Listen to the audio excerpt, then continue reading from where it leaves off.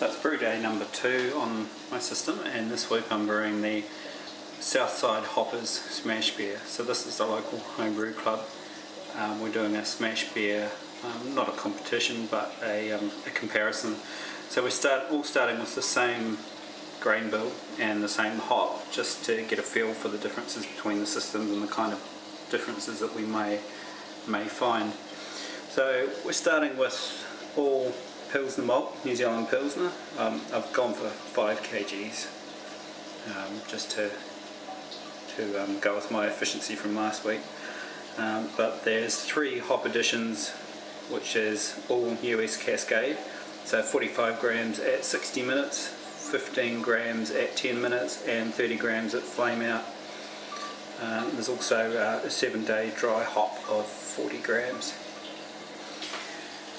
So there's been a bit of a hold up. I've opened up my brew pot and there was a bit of a phenolic, however you say it, smell in there, so I'm just recircling some hot water through there just to give the system a bit of a flush out before I start.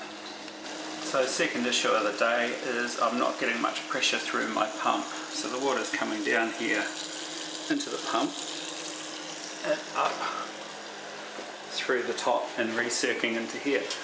Now we should be getting quite a good stream, almost like a shower head into here, but we're getting more of a drop. And if you've seen my Homebrew Wednesday video, that's because I over tightened this quick connect, and I've split one of the O-rings, and I've spent the whole morning running around Dunedin trying to get a spare one, but it's quite difficult because they're all US fittings, so we don't seem to carry that on the shelf here in Dunedin. So it would seem that the pump, I've put the faulty one on up here, but it would still seem that the pump's not getting enough pressure, and whether it's because I doubt it's because there's air coming in through there, but yeah, I'm not too sure, so we'll see how we go anyway when I start mashing soon.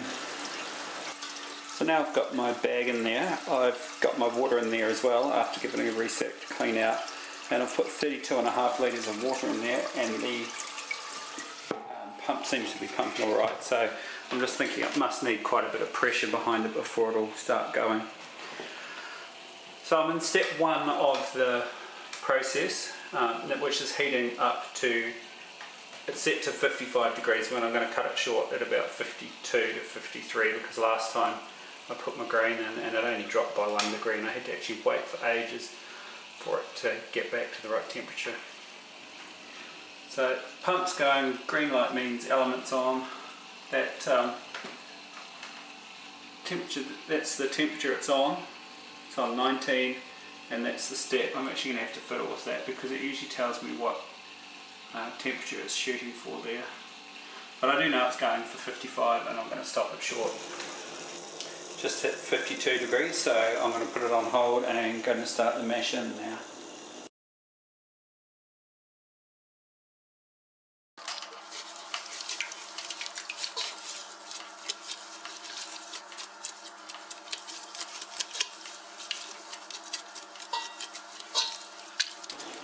So mashing is complete. I had a bit of a problem. I had the switch on boil, so it's continued to ramp up. It got up to 58 degrees and it's supposed to be ramping down to 50, or not ramping down, the temperature's supposed to come down to 50 for the next step, but it's sitting at 58. But yeah, rightio, we'll carry on anyway and hope that nothing too serious happens.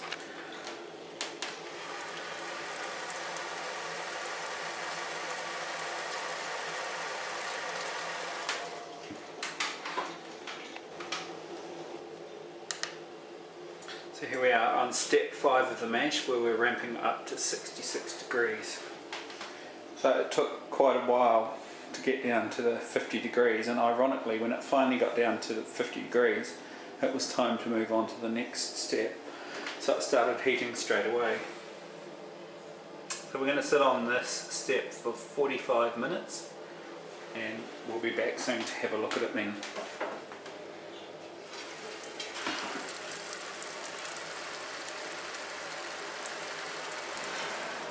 on the mash out now, just about done, so almost ready to pull the bag out and start the boil. And can't forget to take a gravity reading.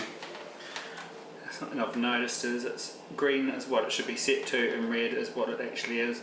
It often, it's going to prove me wrong, yeah, there we go, it often just shoots over slightly, which is, it's not a problem if it's set to 75, but if I'm setting at 76 or any higher, we're going to start to get too high and get some off flavours in the beer.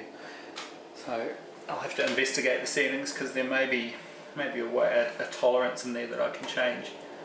So mash out is complete, and all I've got to do now is lift out the bag, take a gravity reading and start the boil.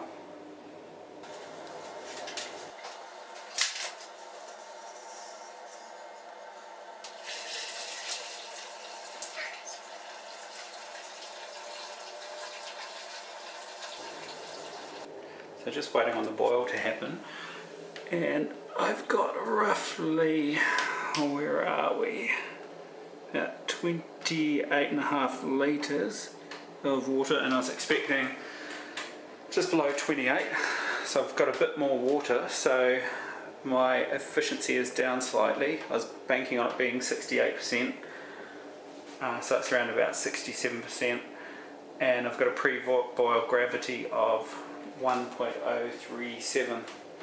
I'm having a bit of trouble with BeerSmith because this recipe, when I imported it, I had it in my old system, so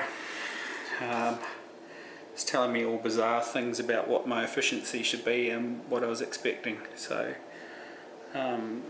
yeah, so I have to analyse this brew once I'm complete and see what happens. I upgraded BeerSmith while I've been doing this today, and when I printed this morning it looked like this, this afternoon it looked like this, so obviously there's some changes happened. Anyway, I'll be back when the boil starts. Going to do a 60-minute boil, and the first addition of hops is just after the hot break. So just approaching the hot break. One thing to notice with a pot like this, 70 litre pot and just over 28 litres of liquid in there, there's absolutely no chance of a boil over, so don't have to run around and watch it like Grant Baker did with his spray bottle, spraying it almost like a pervert peering over a wall. It's like a smiley scary face in there yelling at me. The ghost of beer's past. So first hop addition is going to go in there now, and that's 45 grams of US Cascade. So I'm doing something a little bit different. I normally use a hot bag, but I've decided I'm going to chuck them in there, and when I cool I'm going to whirlpool. I normally do whirlpool, and I found in this pot last time it whirlpooled really well because it's nice and wide. So I'm going to whirlpool and see if because I'm not sure if I seem to have found that using a hot bag you don't get all of the aroma and the taste that you want to out of it. So I'll be able to see if there's any difference this time without using a hot bag. So next hop addition is 10 minutes to go, but with 15 minutes to go I'm going to chuck the wort chiller in and some Irish moss, so you'll see that fairly soon. So I've got two 24 kilowatt elements in there, and it gets a really good boil going. So I'm going to experiment with I've got a rheostat on the side of the controller, so I'm just going to turn that down a little bit.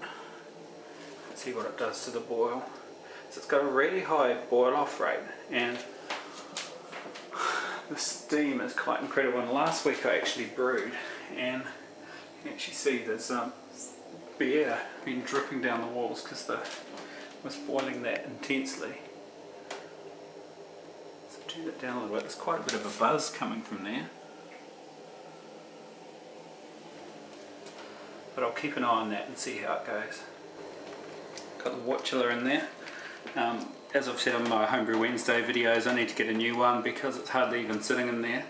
So I'll think about a counterflow in the future. Second addition of hops ready to go in about 20 seconds. And it's saying that I've got 25 litres of water. I know that when I put the chiller in there, it bumps the volume up by about a litre, so there's 24 in there. I was expecting quite a bit less than that, I think. I'll have a look later and give you an update. Time for hops in there. 15 grams of US Cascade again, plus there's some Irish moss in there. So I've got the final hop addition here, which is going in at flame out. And as I said, I've got the water chiller in there. Now I've got the wife waiting outside. She's going to turn the chiller on just as I chuck this in. So I've got 3 seconds to go. And right, turn it on. And the hops are in. So we've got the water starting to come through. Wow. And the chilling has begun. So I'm going to put the spoon in there and stir it around just to make sure that I can cool it quickly enough, because I haven't got much surface contact in there. Once it's down to pitching temperature, I'm going to cover it up with some tin foil. Give it a big stir to whirlpool, so all that disgusting hot matter goes to the bottom, and we'll get a nice clean beer. And I'll cover it with tin foil, as I haven't got my lid sanitised, and I'll let it sit for about 15 minutes and then I'll bottle it. So next time you see me, I'll be stirring this. So I've been cooling for about 3 minutes and the temperature's dropped nicely, but I still had the element on, so I was wondering why it hadn't dropped quicker. So it wasn't boiling, so the chiller's actually doing a really good job, even though it's hardly in the water. It's managed to get it down to 75 degrees in 3 minutes with the elements on. So I'm actually quite pleased with that. So I'm gently stirring it around now to get maximum contact on the chiller. It's not easy because there's all sorts of, well, there's 2 elements down there, and there's a not a hop strainer, a bazooka screen, and an element, a temperature probe for the temperature gauge. There's a bit of splashing going on there, trying to minimise that. It's very hard doing it one-handed and recording. The other thing that's interesting this week is the fan seems to have coped with an hour boil. There's a bit of steam on the wall, but everything else seems to be pretty good. So happy this week with the fan. I think the trick of turning the elements down helped a hell of a lot. So, whoa. So it's been, so after 9 minutes we're down to 50 degrees. 3 of those minutes the elements are still on though, so yeah, we learn, don't we? So 27 minutes to cool, which isn't too bad considering the problems I've had with getting the chiller in there and for having the elements on for a few minutes. So I'm going to pull that out now.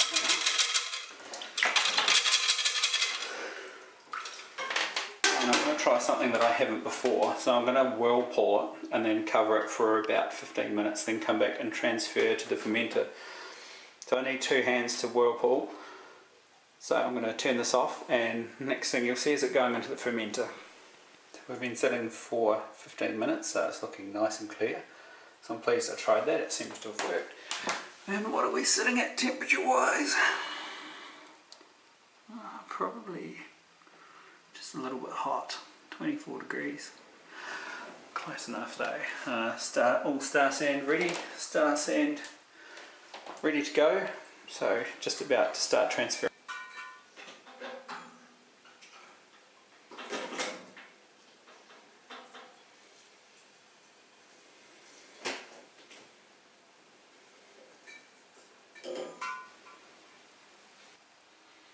Looking pretty clear. That's the clearest I've ever seen one coming out of a brew in the bag, so I'm really pleased I did that.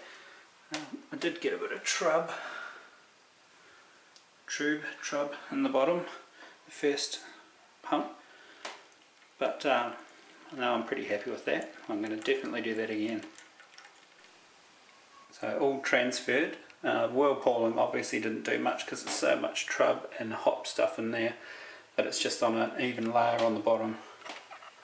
So nicely aerated with a good shake, and the yeast pitched, and there's some happy yeasties with a little bit of trub floating around in there, but that's alright because the yeasties will eat the trub. Give them some nutrients.